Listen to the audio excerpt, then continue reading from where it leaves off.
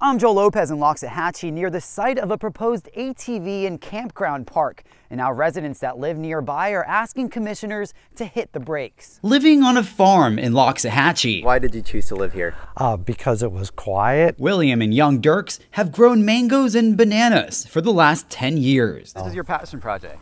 Oh yeah, we both retired. I'm a former engineer. She was a nurse her whole career. But their quiet slice of paradise could be spoiled by the sound of a proposed ATV park down the road. I'm just worried about this noise. If it's going to be intolerable, I'll just have to plan on moving. I don't want to spend my retirement years here. This is the site of the proposed ATV park, and each vehicle would be limited to about 97 decibels, which is almost as loud as a helicopter. And by the time the sound reaches homes less than a mile away, it could sound as loud as city traffic.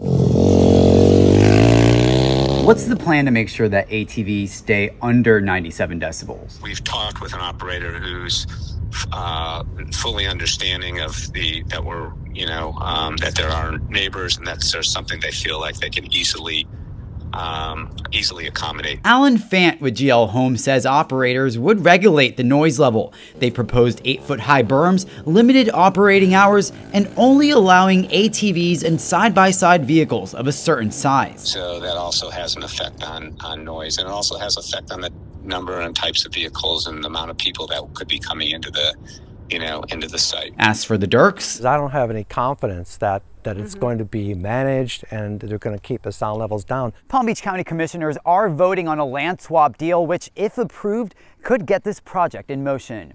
Reporting in Waxahachie, Joe Lopez, WPTV, News Channel 5.